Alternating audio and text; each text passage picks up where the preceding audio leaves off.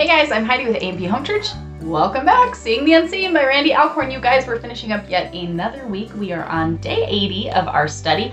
We have 10 days left, so 2 weeks left, and we will be done with our study of this book. This is going to be one we're going to have to read over and over and over again, and I can't tell you how many times something has happened throughout my day, and I've gone, oh, like a couple weeks ago in our book, and I go and I pull it up and I read it again, and yet again, I'm like, see? Lord, thank you. I love it. So I hope this has been a blessing to you guys. I know it has been for me. If you are new and just joining in, that is awesome and amazing. These are all on a playlist, so you can go back and watch the beginning ones, or any of us that need to go back and want to rewatch, you can do that as well. And we hope you guys will come and join us with church this weekend. This Sunday at 1 o'clock Eastern time, my husband will be in Matthew 13. We're doing the parable of the mustard seed this week. And then at 8:30 p.m., Pastor Travis will be in Hebrews chapter 5, I believe. So I know Hebrews, but I'm pretty sure we're still in chapter 5. But that will all be going on in our Facebook group this weekend. We live stream everything there, have prayer and discussion and all of the things in there. So all of that is linked down in that description box. If you want to come and join us and haven't already, we would love to have you there. So let's go ahead. I got cute little notes from my kiddos. So let's go ahead and open up to day 80. Topic today, steps to greater happiness in Christ. Keywords there, right? Where does our happiness come from? He says the practical experience of happiness in Christ requires our sustained effort. Note that, okay? What steps can you take to be happier? Lord, let's just say we know that everybody out there, even so-called pastors today, are more motivational speakers, right? It's all about how do you live your best life? How do you become happy? What do you need to make your life wonderful today? Let's look at this. First and foremost, by God's grace, embrace Christ's work on the cross to pay for your sins and reconcile you to God, right? If you need more on that, go to 2 Corinthians 5, verses 18 through 21, okay? What could be more happy-making than knowing that the God of happiness, who grants us eternal life and happiness in Christ? What can be better than that? What? The perfect house, the perfect car, the perfect job, the perfect family, the perfect spouse, the perfect bank account, right? One that never runs out or something. Guys, we know the God of happiness. He grants us eternal life and happiness in Christ. What more do you want than that? Once we've been reconciled to God, we can do something more about our happiness by doing what happy people do. Happiness doesn't precede giving and serving. It accompanies and follows it. Giving, serving. Simply recognizing that happiness comes from knowing, loving, and serving God isn't enough. We can take an active role in our happiness by opening God's Word, going to a Bible study, joining a church, volunteering at a homeless shelter, or writing a check to support Bible translation for unreached people groups. What are we doing? The unhappiest of people are usually the ones who are sitting there going, it's everybody's fault that I'm not happy and my life is awful. No, it's your fault that you're unhappy and your life feels awful, right? It's not anybody else's life. Sure, other people do things, but it's not their job to make you happy. Nobody's walking around with, nobody owes you anything, right? Everything has already been paid through Christ. Go, love, serve, give. Give of whatever you can. You'll find happiness. Find it in the Lord, right?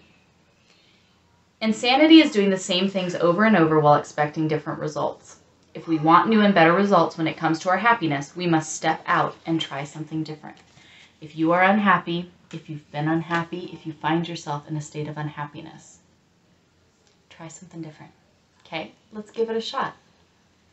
Let's look at James chapter 1, verse 25. It says, if you look carefully into the perfect law that sets you free, and if you do what it says and don't forget what you heard, then God will bless you for doing it. Romans 12, verses 6 and 8 say, let us use our spiritual gifts, the one who does acts of mercy, with cheerfulness, right? George Washington Carver was quoted saying, living for others is really the Christ life after all. Oh, the satisfaction, happiness, and joy one gets out of it. We don't sit around going, what do I need to do to make me happy? What do I need? What do I want? What do I have to have, right? We don't have to have anything. The only thing we have to have is breath, and God gives us that. So if God gave you that today, you have what you need. End of story. End of story. Living for others is the Christ way.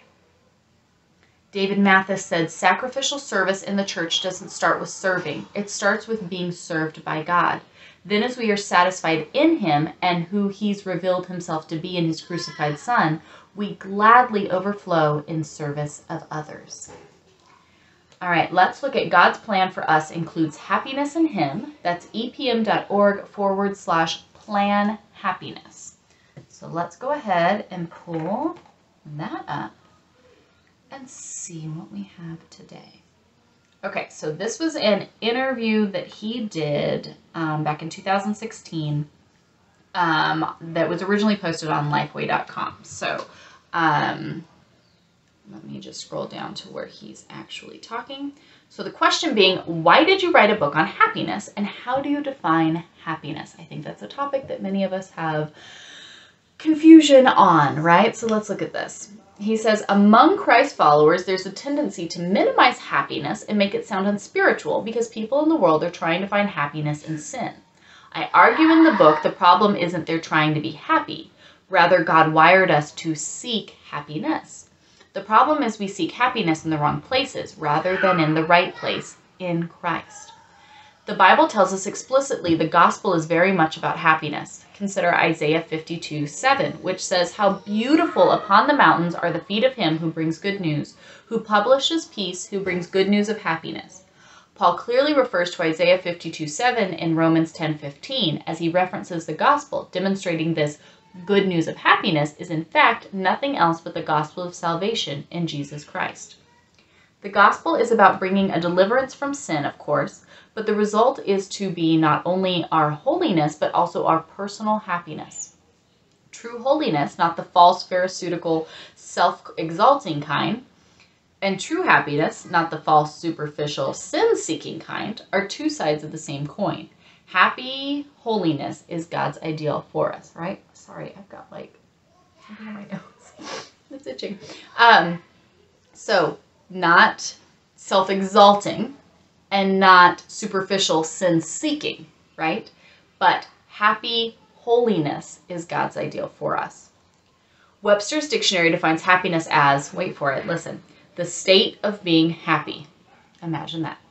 The Dictionary of Bible Themes gives a more biblical definition of happiness. It says, a state of pleasure or joy experienced both by people and by God. True happiness derives from a secure and settled knowledge of God and a rejoicing in his works and covenant faithfulness. Guys, when we see Paul, he says, I am content in all things. He says in Philippians, I have learned to live with much or with little, right? And I am content finding joy in all things. And that is because of this, because it's a state of pleasure or joy experienced both by people and by God. True happiness derives from a secure and settled knowledge of God and a rejoicing in his works and covenant faithfulness. I don't care if I'm homeless. I don't care if I'm sick. I don't care if the world is against me, because my happiness does not come from anything here. Sure, do I enjoy things? Absolutely, and I'm thankful for them, but I hold them with an open hand. They can be here today and gone tomorrow. Yes, I'm enjoying things, but the source of my happiness, of my joy, of my contentment comes from the Lord and his works, his promises, his doings, right? Not my material doings, but his eternal doings. Does that make sense? Excuse my kids who are very rambunctious today. So would you say the Bible teaches that God is happy? Short answer, yes. The Apostle Paul wrote of the gospel of the glory of the blessed, God with which I have been entrusted, in 1 Timothy 1:11. At the end of 1 Timothy, he refers to God as he who is the blessed and only sovereign, the King of kings and Lord of lords. And we see that in 1 Timothy 6:15. As I explore happiness, numerous language scholars and lexicons attest that the Greek adjective makarios, translated here as blessed, actually means happy. 1 Timothy 1:11 and 6:15 actually speak of the gospel of the happy God and the God who is the happy and only sovereign. In your presence there is fullness of joy. At your right hand are pleasures forevermore. That's Psalm 16:11. As love and holiness are found in God's presence because God is loving and holy, so joy and happiness are found in God's presence because God is joyful and happy. How could it be otherwise? Yes, I believe God desires us to seek and find our happiness in Him, the source of all joy. Contemplate these words, right? In number 6, verses 25 through 26, it says, "The Lord make His face to shine upon you and be gracious to you. The Lord lift up His countenance upon you and give you peace." Isn't this a call for God to endow His people with happiness? If we grasp just how happiness-saturated Scripture is, it will radically affect our perspectives as God's children and greatly expand our outreach to the world. Whatever else the plan of God and the gospel of Jesus encompasses, without question it includes our happiness. Of course, if we compare the value of our happiness to the value of God and His glory, our happiness is infinitely outweighed. But the same is true of everything else. Just because God and His glory are infinitely more important than our families, friendships, churches, and jobs, that doesn't mean any of those are unimportant. Indeed, God Himself tells us they are important. So, is it selfish to pursue happiness? This distorted notion that wanting to be happy is inherently selfish and therefore immoral is believed by many Christians. It's true that Scripture warns of a self-love that is obviously wrong, 2 Timothy 3:2, which you guys, we see so often. For people will be lovers of self, lovers of money, proud, arrogant, abusive, disobedient to their parents, ungrateful, unholy, goes on and on. We don't want anything with that. But when Jesus tells us to love our neighbors as ourselves, right, we see that Matthew 22:39, and a second is like it, you shall love your neighbor as yourself. He isn't arguing that we shouldn't love ourselves, only that we should extend our instincts for self-care to the caring of others, right? I would care for myself in this way. I need to extend that to you as my brother or sister, my neighbor, all around. Some parents believe looking after their children's happiness means constantly saying no to their own. But if they don't take care of themselves, failing to cultivate and model happiness in God, they'll deprive their children of happiness too. Flight crews routinely announce, if you're traveling with a child or someone who requires assistance in the case of emergency, secure your own oxygen mask first before helping the other person, right? Any of us that fly, you've heard that before. Those instructions may sound selfish, just as it sounds selfish to say that one of our main duties in life is to find happiness in God. But only when we're delighting in our Lord do we have far more to offer everyone else, right? If I am not delighting in the Lord, if I have not found my happiness in that, how am I truly serving my spouse, my children, my family, my friends, anyone else the Lord brings into my life, right? And that's where it's so easy to tell. It really is. The more and more as you grow in your biblical literacy and your spiritual maturity, it's so easy to tell people that are not truly delighting in the Lord because you see it in how unhappy they really are. Does a person's happiness depend on their circumstances? Yes and no. In our fallen world, troubles and challenges are constants. Happy people look beyond their circumstances to someone so big that by His grace, even great difficulties become manageable and provide opportunities for a deeper kind of happiness. Our troubles and our issues should only deepen our happiness and our understanding and our thankfulness and our reliance upon the Lord. Part of being a Christian is experiencing the underlying and overreaching happiness in Christ that goes beyond circumstances. Far beyond it, guys. It's a process, I understand that, but it's one we should be growing and improving in daily because our focus in God's Word and growing with Him happens daily. Our happiness is dependent not on temporary circumstances, but on our eternal perspective. Amen. Still, it's fair to recognize positive life circumstances can prompt real and emotional joy and happiness. Absolutely they can. This is an important correction to the modern sentiment that being happy due to positive circumstances, including the welfare of loved ones, is somehow unspiritual. True, circumstances change and our happiness should be grounded on Christ, who doesn't change, but that doesn't make it inappropriate to rejoice in favorable circumstances. Sure, we can get excited when good things happen. Amen. But is that where we find the source of our contentment and our joy, right? That's the hard issue we're trying to see the difference of here. How can we be happy when there's so much evil and suffering in the world? Romans 8:28 says, we know that for those who love God, all things work together for good, for those who are called according to His purpose. By recognizing and believing in God's sovereignty, even over Satan's work, remember, our perspective is transformed. The gospel's good news is because of Christ's death and resurrection. Happiness, not sorrow, has the last word. And it will have the last word forever and ever and ever and ever and ever, right? This secure future invades our present so that even while death and sorrow remain, the new normal in Christ isn't sorrow, but happiness. We certainly live in a world filled with suffering and death, but as believers, we understand God is with us and won't forsake us. And one day we'll live on a redeemed earth, a place full of joy and delight. Yes, this day hasn't come yet, or this day hasn't yet come when God will wipe away every tear from his children's eyes, like we see in Revelation 21, verse 4. But it will come. Anticipating this reality has breathtaking implications for our present happiness. I give that example, guys. If I said, hey, at the end of this month, guess what?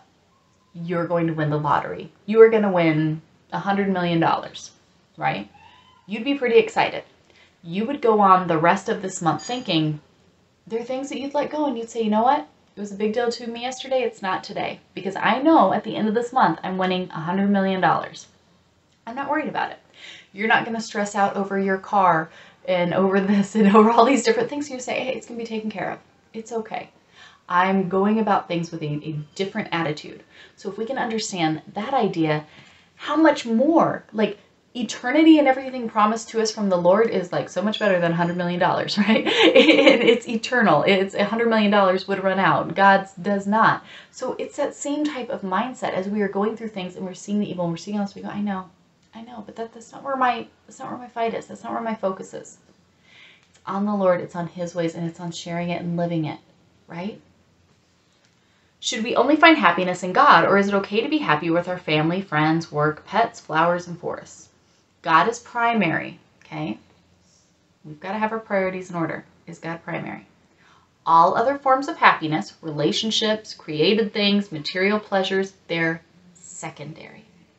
If we don't consciously see God as their source, these secondary things intended for enjoyment can master us. Are you sober-minded, or are you being mastered by these things? If your focus is constantly on the things that you need, or you have to have, or have to get better, or whatever you want to say, you have an issue with your priorities, okay? But by recognizing God as primary, we maximize our enjoyment of the secondary with no danger of idolizing it. An idol is anything that is taking the place of God in your life. It can be a relationship. It can be material possessions. It can be career. It can be money. It can be literally anything can be an idol. What are you putting over your relationship with the Lord? Your knowledge of him, your focus on him, your trust in him. The better I know Jesus, the more I see him all around me, in people, animals, places, and objects. When I find happiness in playing with and hugging our golden retriever Maggie, I am finding happiness in God, who I recognize as her maker and the gracious Father who entrusted her to our care. I'm in no danger of making Maggie an idol, a God substitute, when I recognize and praise him for her and thank him for the joy he imparts to us through her. Truly, guys, we test everything. You could be making an idol out of your spouse, out of your children, animals specifically, causes and focuses, right? We just had this conversation in church on Wednesday. The idol of chasing, revealing the evils of this world and conspiracy theories and things of that nature. Guys, are they pretty much all true? Yes, they are, because there's real evil, but that's not our fight. That's not our focus. That's not it. We're not here to be keyboard warriors. We're not here to be those things. No, we're here to show Christ and edify the church. Is that what we're doing? Are we serving the Lord? Are we truly just emanating that out of our being? If we are holding up animals as idols, job as idol, car, home as idol, that's a big one, then we're not doing those things. When we invite God into our happiness, we become aware of how he invites us into his. The happiest times of my life are when I've entered into the happiness of God, not only through Bible study, prayer, and church, but also when reading a good book, laughing with a friend, running, biking, and enjoying the wonders of creation. Next question. What can we say to people who seek happiness in sin instead of in Jesus? Scripture recognizes there are fleeting pleasures of sin. We see that in Hebrews 11:25. An injection of heroin or an immoral act can bring moments of pleasure, but not deep and lasting happiness. Sin can, for the short term, make us happy, but it won't leave us happy. Clear distinction. I think all of us who have lived in our sin, we know, oh yeah, I was happy in that moment. It didn't leave me that way. Actually left me the opposite. In fact, the biggest enemy of happiness, because it results in a broken relationship. In fact, it's the biggest enemy of happiness because it results in a broken relationship with God, okay? But instead of backing away from happiness or trying to correct those who love the word happiness, which almost everyone does, except some inside the church, that's hilarious, we should embrace it, realizing that Jesus is inseparable from happiness. If someone declares a desire to be happy, we should never say, you just need to obey God and forget about being happy. Rather, we should say, God wired you that way. Then we can ask, have the things you've thought would make you happy always worked for you? The answer is probably no. I love that question. That's the time to suggest maybe you haven't looked in the right place. We can then present the Bible's bad news, which explains the sin problem that makes them unhappy. Then we can share the good news of the gift of God that can reconcile them to their holy Creator and thereby make them eternally happy. I love this last little passage here, you guys. How's that working out for you? But let's look at our own lives in this. The things that you think are going to make you happy. How's that working for you? Trust God. Give it to Him. Let Him be the source of our true happiness. And the more and more we get our priorities and our focus straight, the more and more, yes, we see Him in everything that makes us happy. I know there are times, guys, on the regular where I have to just fall to my knees in prayers of thanks because I go, how did you give me this, right? How did you give me these children? How do you trees? You know, you go through all these things. I mean, that's why I love, my plants and working with flowers and things like that because I go, God created all of these things. This is phenomenal. Like, look at this source of happiness. And I think of my garden in heaven. Oh my goodness, you guys, I cannot wait. Things, it's so exciting, but it's because God the Father is good and perfect and happy. He gives us all joy.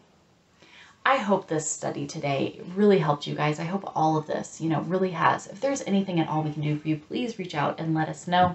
Otherwise, you guys go and enjoy your weekend. Let's really take these things to our heart, to prayer. Ask the Lord to convict us where we need convicting.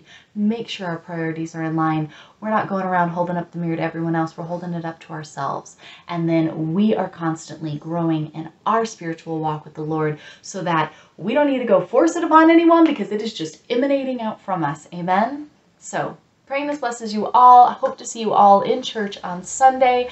Anything we can do, reach out and let us know. Otherwise, we'll be back here next week. Bye, guys.